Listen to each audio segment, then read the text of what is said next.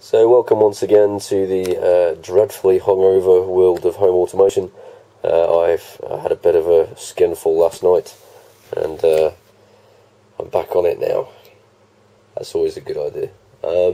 Yeah, hair of the dog is about to finally meet my lips, and I'm going to feel much better. And welcome also to a terribly choppy tutorial.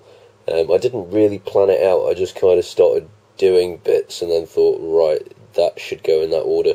And yeah, it's come out pretty choppy, so apologies, it seems to bounce around a little bit, but it is in the right order, it's in a sensible order. It's just that I stop talking and start talking in strange bursts. So apologies in advance, enjoy. So before we start, I thought it would be a good idea to give you a very brief lesson in networking if you don't already know what you're doing. So networking, again, is one of those things I think people are afraid of, even though it's fairly straightforward in reality. This thing here is your router.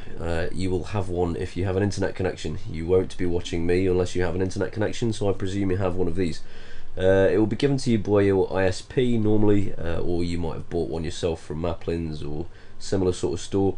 And basically its job is to get an internet connection, which isn't in this diagram, and give it to these things. Your PCs and your laptops and your mobile phones. Its other job is to direct traffic around, so it gives an IP address to every computer so that they can talk to each other. So in order for my mobile phone to talk to my computer, my mobile phone needs to know that the IP address of the computer is that. Now you can find your IP address simply by typing into a command prompt window. Start in search bar, type cmd ipconfig, press enter on your keyboard, and you'll get a default gateway. That is your router, 192.168.0.1, and you'll get your IPv4 address, 192.168.0.12, which is my PC, 192.168.0.12. If I go and do the same thing on Farley's laptop, I'll get 0.10, and if I did the same thing on Nisha's laptop, I'd get 0.13, and if I knew how to do it on my phone, which in all honesty I don't know how to do it, I would get 0.11. Rubbish, I do know how to do it. It's in the about section of the phone. So I have to set my phone up for Eventghost to tell it that the server that has Eventghost on it is at IP address 192.168.0.12. So the first thing you're going to need to do in Eventghost is set Eventghost up so that it knows which PC to go to. So this is Eventghost. If I go to menu and then options and then add new, I can tell it all about my PC so it knows where to send its information to. So the new server I'll call Alex.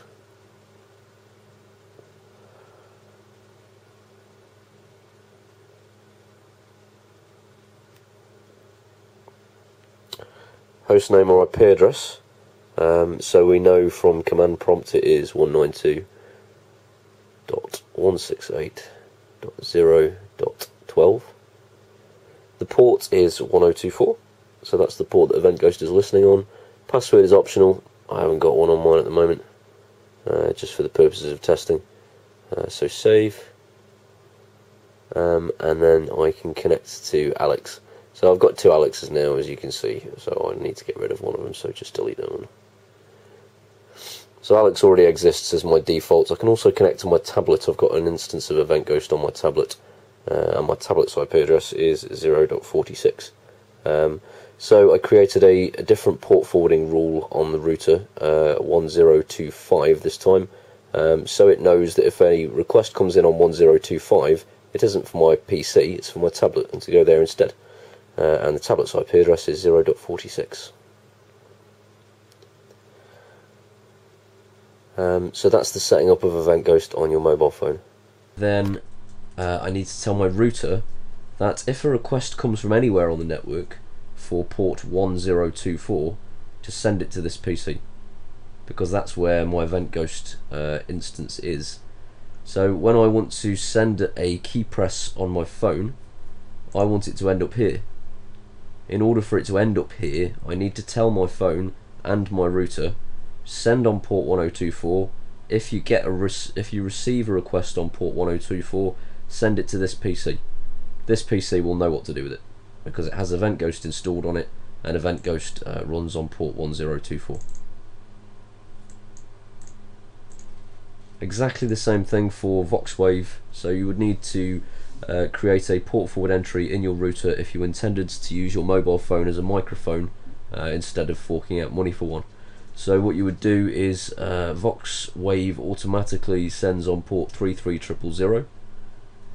Vox Commando has been told receive on 33000, and you can change these if you want to. I wouldn't recommend it. And so I need to tell my router, if you get any requests come through on port 33000, send them to this PC, because that's where Eventghost is. Okay, so the router page you can program very easily, really. You basically visit the IP address of the router. So if you remember, we went start and typed in cmd ipconfig, and we can see that the default gateway is 192.168.0.1. So all I do is I put that into my browser without the www. And then press enter, and it takes me to the Virgin Superhub page. So this isn't a page on the internet. I could get to this page even if my internet connection was down. As long as I'm connected to the router, I can get to this page. It lives inside the router. And the whole point of this page is for setting up networking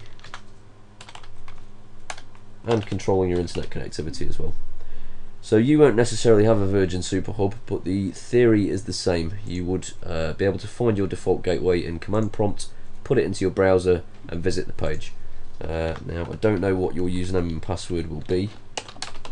Your ISP will probably tell you what they are. For a Virgin Superhub, the default username and password is admin and change me. And then it tells you to change it, and if you're lazy like me, you never do. You can probably Google for what is the default password for a whatever router, and you will find your answer. So in the Virgin Superhub, you go to Advanced Settings, you go to Port Forwarding, which I've gone past somewhere, and this in our diagram is on here. So this page lives on my Virgin Superhub, and I'm making changes to that Virgin Superhub to tell it where to go when requests come in for port 1024. So I have already set it up, but I'm going to show you again. So I'll call it Eventghost. The start port is 1024, the end port is 1024. The IP address I want it to send to is 192.168.0.12. I know this because that is the IP address of this computer where Eventghost exists.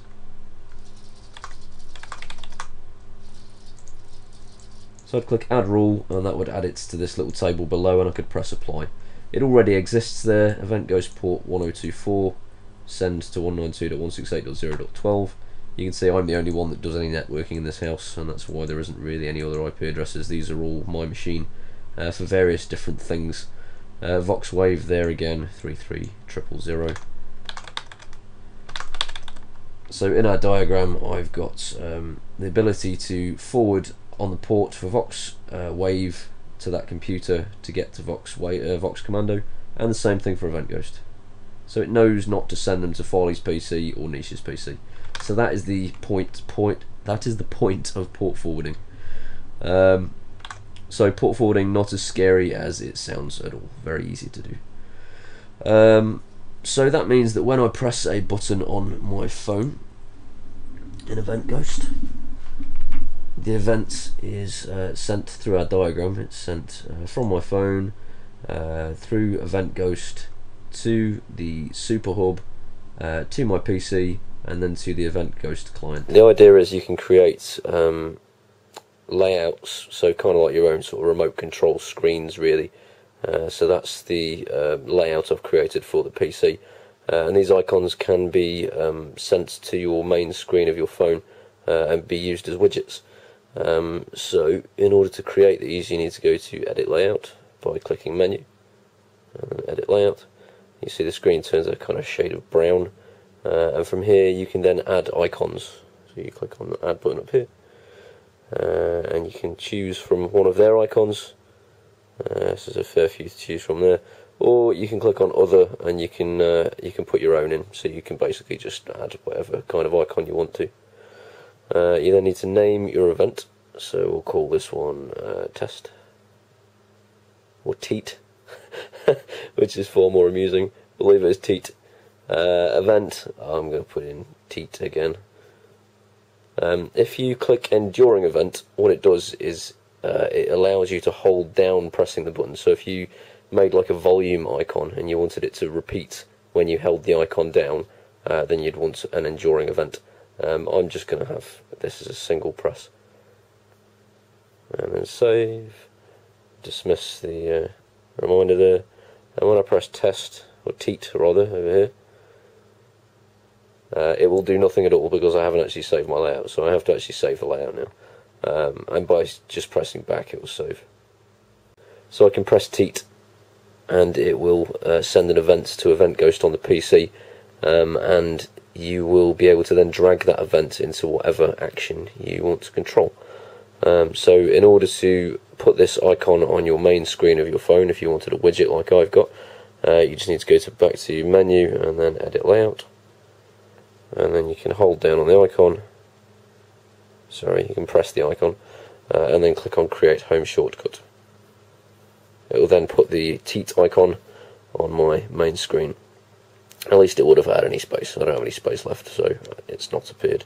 I could just create more windows and then save it that way instead. So you can see when I press my Teat, I get a TCP Teat appear here, and I can drag that TCP Teat into any action I want. So let's stick it in party mode, and therefore the next time I press Teat, you'll see that XBMC is launched and party mode starts.